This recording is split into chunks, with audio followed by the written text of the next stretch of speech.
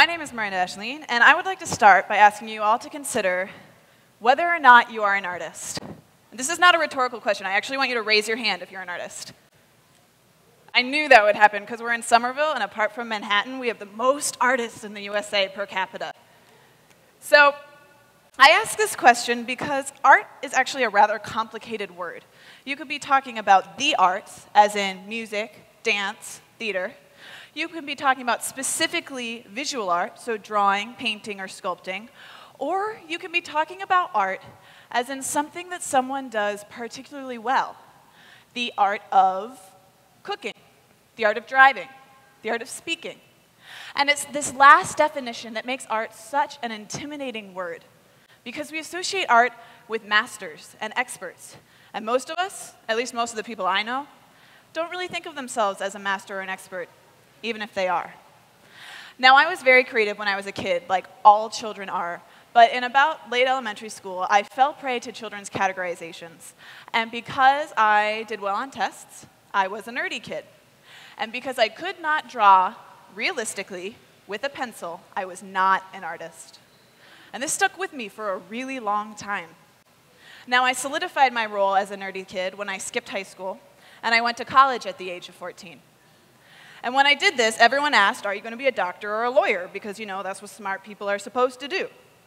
But, not being particularly interested in bodily fluids or arguing, I decided these professions were not for me. And instead, when I took my first art class in college, I became an art major. And I spent the next 4 years doing nothing but painting and drawing and throwing pottery. But that whole time, I still would not call myself an artist. I was just an art major. I was just studying it. You know, leave the artists to the professionals. It wasn't until my final year when I was standing in a gallery full of my own artwork, 8 large abstract oil paintings hung all over the room, that I realized it may still make me uncomfortable. I may still want to kind of whisper it instead of actually saying it, but I am an artist. So I moved up to Boston with that realization, and I started teaching at the Museum of Fine Arts. And when I was teaching, I noticed this common phenomenon that a lot of teachers have seen, which is that if you walk into a room of 5-year-olds and you ask who's an artist, they'll all raise their hand and they'll run to get something they made and shove it in your face, and if you let them, they'll tell you a whole story about it. For example, I could just scrap the rest of this talk and tell you a 10-minute adventure about Mr. Froggy, feathers, swim on, and Ner the bunny. Yes, that is a bunny. I know it looks like a kitty. I asked her like 5 times. It's a bunny. But by the time kids reach double digits, let alone high school or adulthood, this unbridled joy in making things and pride in what they've made is all but disappeared. And so while I was teaching at the Museum of Fine Arts, I was also working on my Master's of Education at Lesley University. And I had to do a master's thesis. And I was going to make a creativity training program for doctors, businessmen, and teachers to help reintroduce creativity into those professions. And I was so excited about it. I told it to everyone I could think of. But I wasn't getting the reaction that I'd hoped for. And it took me a while to figure out why. Because that most of my friends were thinking, Miranda, who's going to listen to a 19-year-old grad student tell them how to use creativity to do their job better? And when I started thinking that, I scrapped the whole project. Because I was so discouraged that even after 6 years of higher education and tens of thousands of dollars, mostly in loans, I wasn't ready. But then I realized that it's that emotion, that discouragement that I wanted to do my project on. And so I wrote my book. And I actually came up with the title while I was taking a bath one night because, you know, that's where all great ideas come from. And it was going to be, don't make art, just make something. And as soon as I came up with that title, I was writing every single night. I went home and I spilled out. I was writing in the class. I was writing on the tee every moment of every day. And that excitement lasted for a while. But as all excitement does, it started to ebb away. And I was left with this thought.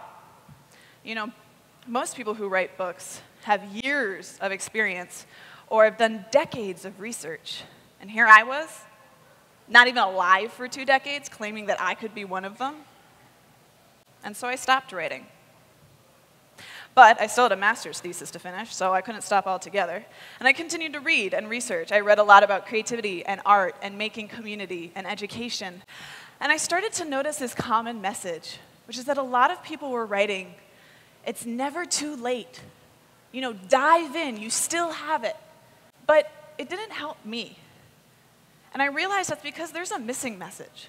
That no one is saying that no matter how old you are, it is never too early.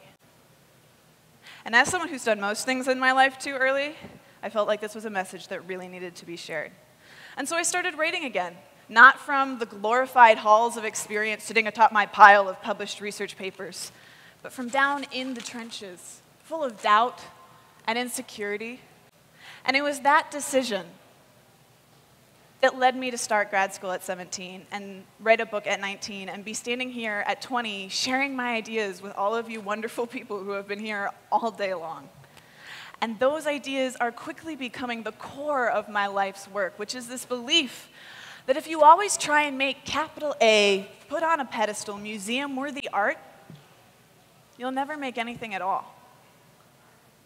But if you just make something, that turns into something else, which turns into something else, and something else, and something else, and something else, and that progression is how you actually end up making art. So though I know not everyone here is an artist, I do firmly believe that everyone is creative.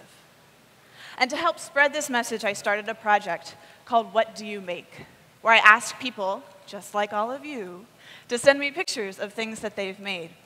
And one of the first ones I got was from my friend Alex, I'd talked to for about a year or two.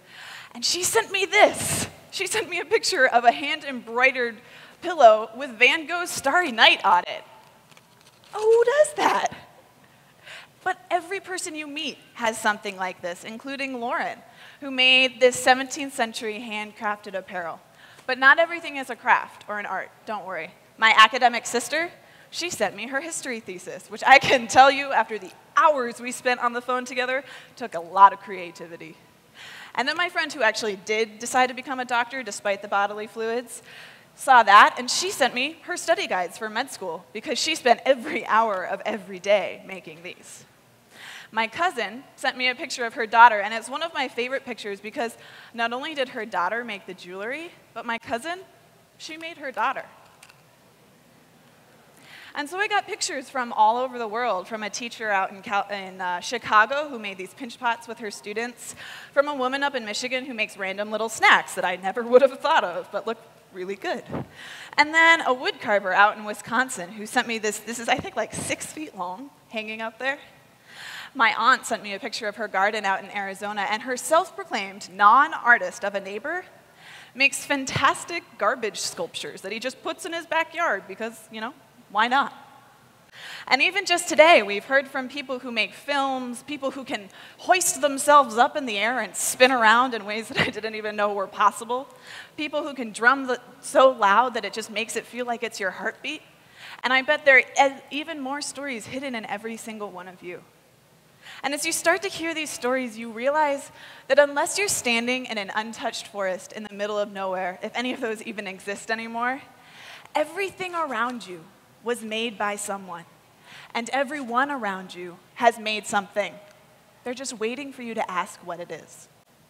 And so my challenge for you as you get ready to leave this day full of inspiration and movement and loud ideas is to go up to a stranger and introduce yourself. And instead of asking, where are you from, what do you do, ask them what they make.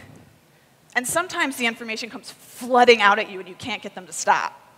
And sometimes it's like pulling teeth to get people to admit they make anything at all. But I promise you that if you stick with it, you will find something wonderful and unexpected tucked inside every person you meet. And as you find these things, please share them with me. Tweet them, Facebook them, Instagram them, all the other social media stuff I don't know, and hashtag them with what I make so that we can start to make a visual representation of all of the incredible things tucked inside the people around us, so that whenever someone's feeling like it's too late or it's too early, you can help me remind them that the most important thing of all is to just make something. Thank you.